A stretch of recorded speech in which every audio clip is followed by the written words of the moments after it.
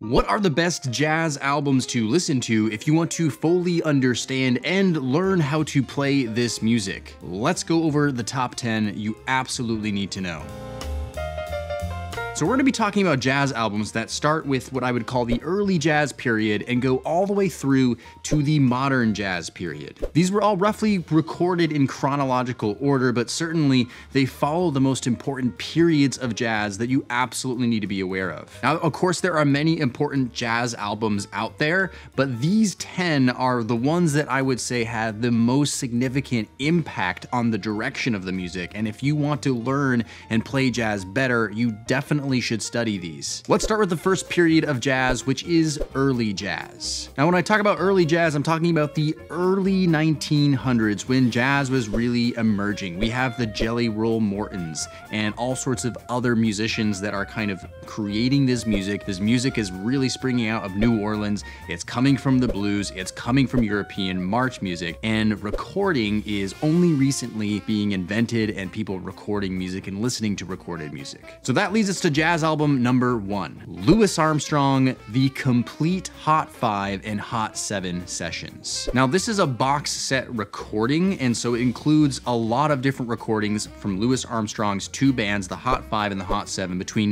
1925 and 1928. Louis Armstrong, without a shadow of a doubt, is one of the most important and influential jazz musicians who has ever lived. Literally, he was playing like no one else was playing. He was essentially the pioneer of what has turned into modern jazz. Literally, once Louis Armstrong emerged on the scene, everybody was essentially trying to copy him and sound like him. Now, his first band, the Hot 5, really exemplifies the kind of instruments that were being played back then for jazz. The instrument in the Hot 5 band was trumpet, cornet, clarinet, trombone, piano, and banjo. So notice there's no drums, there's no bass, and there's no guitar really either. It's actually a banjo. It's playing a very percussive role. But then his next band, the Hot 7, also introduced the tuba and the drums. So the tuba taking the place of what we would think of in jazz as the upright bass, playing the bass part, and then finally getting those drums in there for the rhythm. It's absolutely important for you to hear where this music started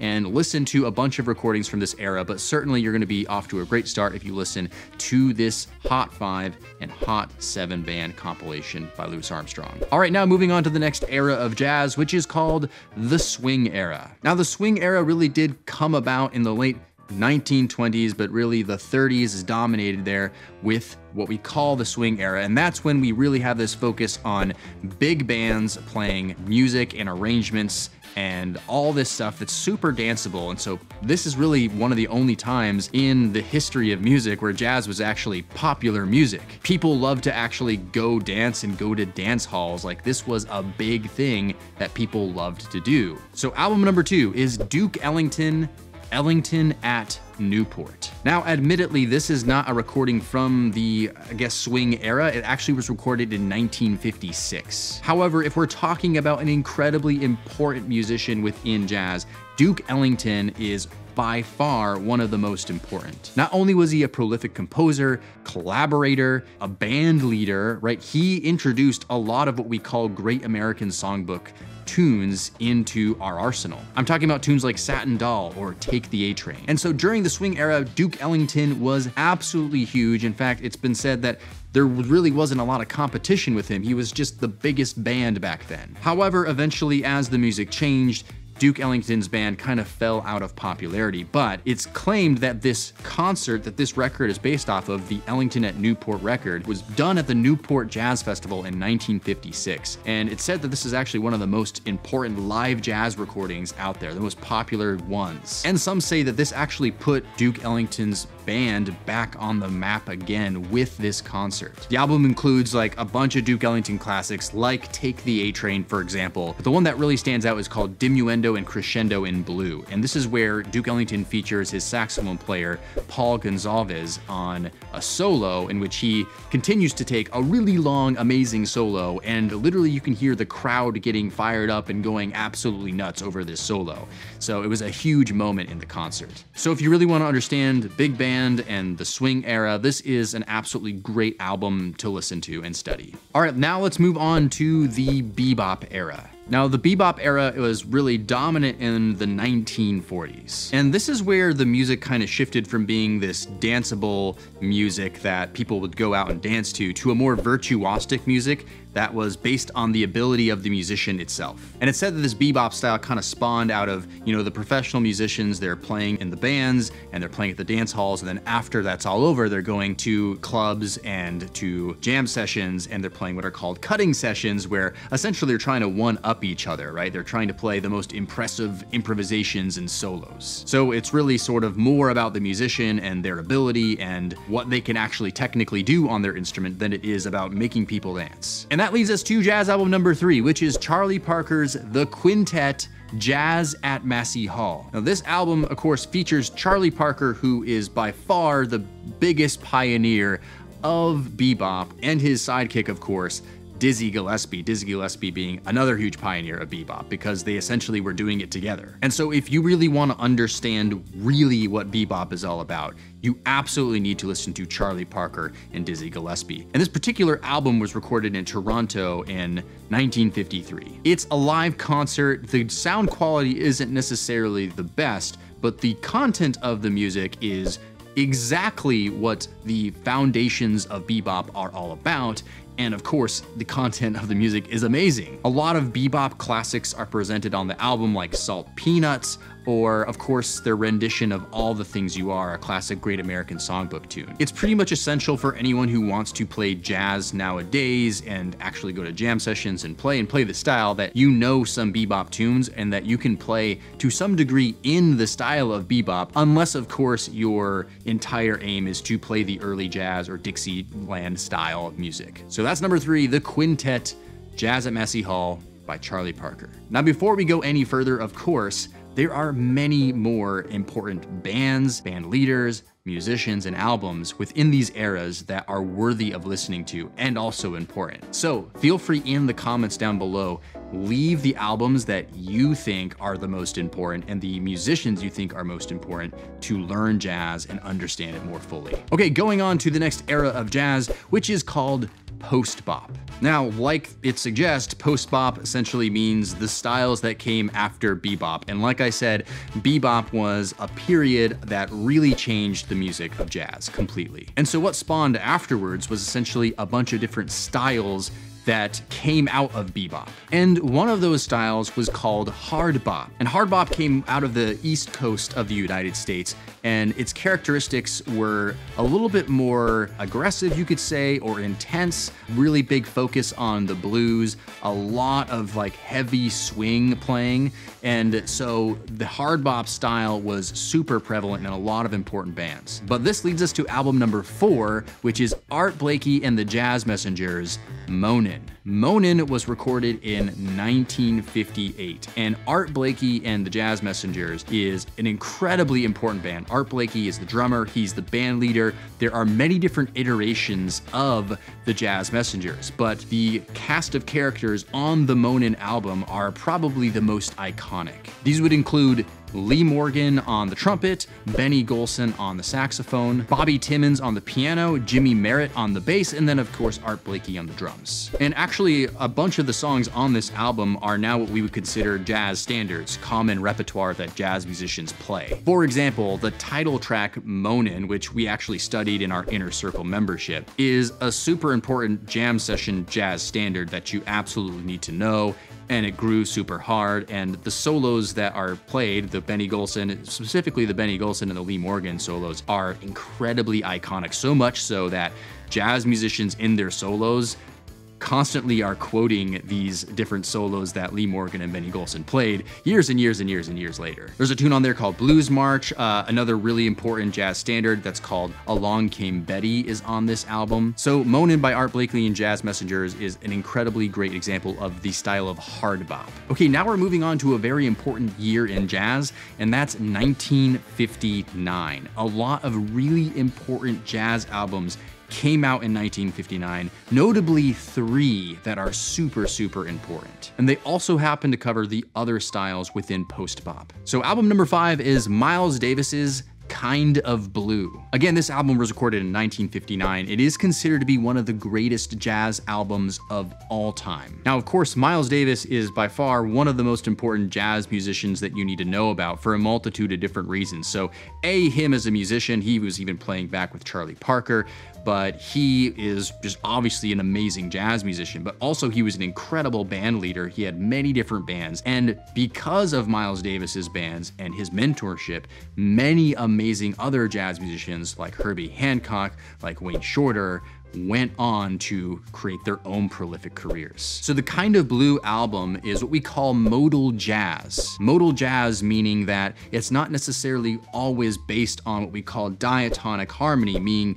harmony that's in the key center of a tune, like C major or E flat major. It's more so based on the modes, which are essentially based on the major scale, and while we're not going to go into all the music theory behind that right now, modal music allows for a lot more flexibility as far as playing chords that aren't necessarily, again, diatonic together. The most classic example of modal jazz actually is on this album, which is the song called So What, and it features only two chords, D minor 7 and E flat minor 7. That's really all it is, and it's really just this expansive experiment with how do you improvise over just one chord. Now, of course, also on there are blueses, Freddie Freeloader, but again, even if you're listening to the way Miles Davis is playing on top of Freddie Freeloader, which is a blues, it's still more of this modal style of playing. So Kind of Blue, super important album to study. Now, album number 6 is Dave Brubeck's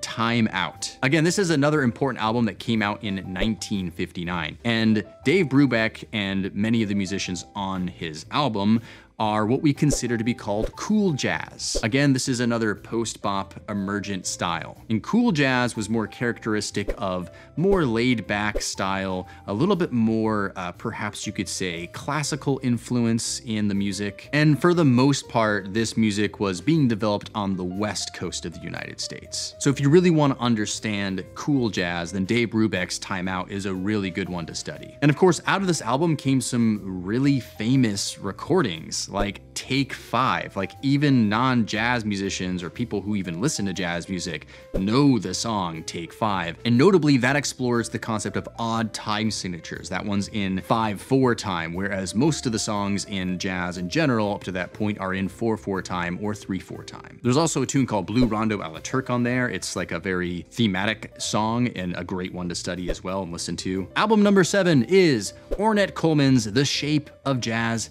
to Come. This is our last album that was recorded in 1959 that's really important, and it also goes over another style of post-bop, which is free jazz. Now, the basic premise of free jazz is essentially not being constrained to a set of chord changes and having to play over chord changes or even having to play in time. And this really ranges all from an album like The Shape of Jazz to Come all the way to like super avant-garde like Cecil Taylor stuff where you just play whatever the heck you want. But Ornette Coleman, the alto saxophone player, was actually a really important pioneering figure of free jazz. And even if you don't want to play free jazz, like this is a really important album that you absolutely should study. And also there's some important jazz musicians on this album. Of course, you have Ornette Coleman on sax.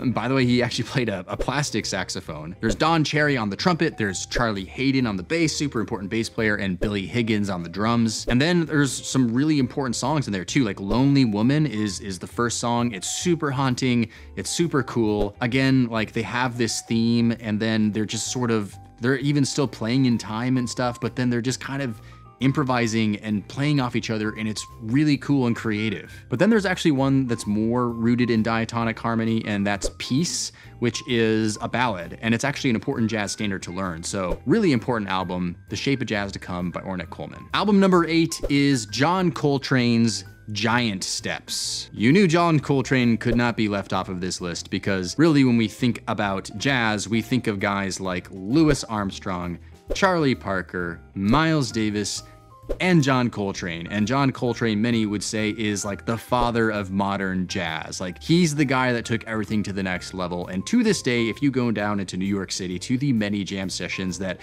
rage on till 4 o'clock in the morning, you are going to hear a slew of saxophone players that are clearly influenced by John Coltrane. John Coltrane not only was an amazing player, like He played in Miles Davis's bands. He was even on the Kinda Blue album. He played over jazz standards incredibly in his own unique voice, but he's also a huge innovator, and Giant Steps is really where you see that coming out a lot. Giant Steps, this song, is actually considered one of the most complicated songs really that's out there in jazz as far as the musician is concerned, actually playing it and improvising over it. But really, you could argue that any of the songs that implemented his Coltrane changes, which was his special, unique harmonic formula where you were modulating in thirds, that any of the songs like Countdown or any of them, Central Park West, they're really all very hard songs to play until you get familiar with his Coltrane changes patterns. Not to mention, some of these songs are played at blazing fast tempos, like Giant Steps. If you actually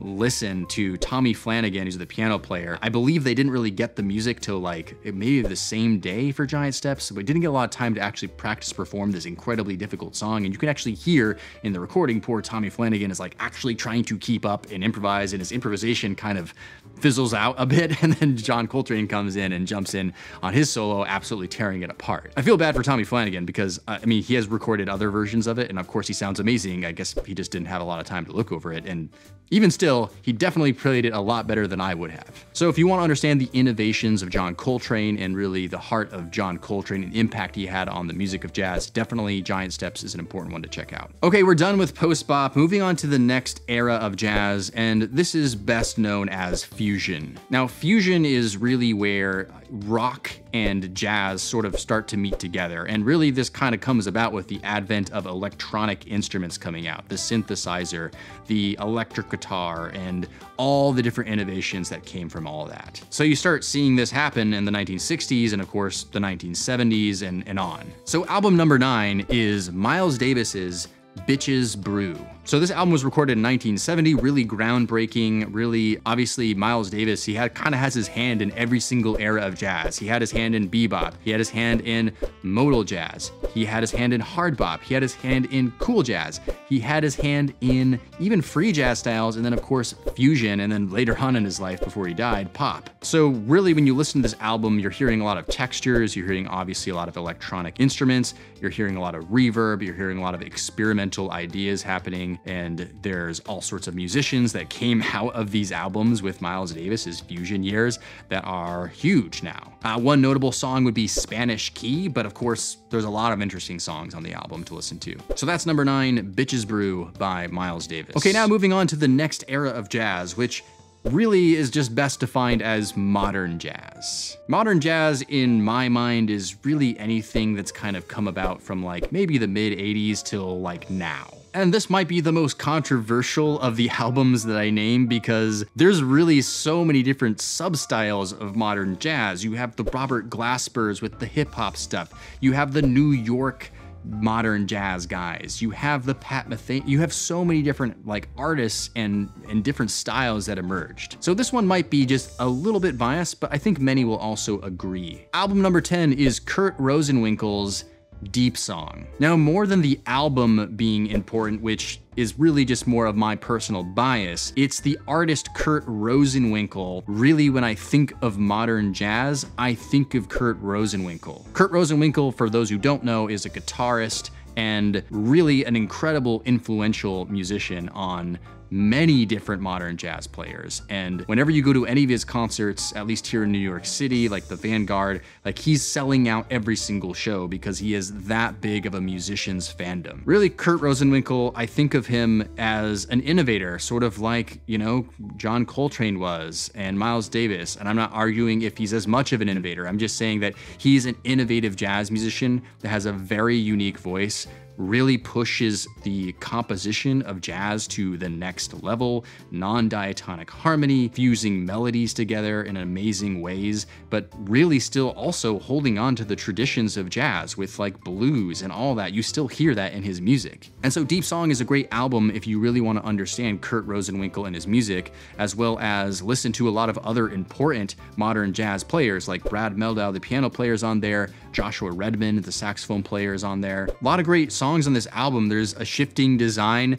There's his rendition of If I Should Lose You, which is a jazz standard, but played in straight eighth style. But probably my favorite song off the album is called The Next Step. He actually has an album called The Next Step, but his version, in my opinion, on Deep Song is the best version of that song and really just swings hard. So now something else you might wonder is, what are important jazz songs that I should learn to play jazz? Like if I were to go to a jam session, which ones would I want to know? Well, on the screen right now I have a video that's 10 must-know jazz standards for jam sessions. Go ahead and look at that one, see how many of those you know, and make sure you fill in the blanks on the ones that you don't. Hey, if you like learning jazz standards, we learn a new one every single month in my Inner Circle membership. I'll leave a link to that in the description down below or also here on the screen. Make sure you like this video if you found it valuable, subscribe to the channel, and we'll see you in the next one. Cheers.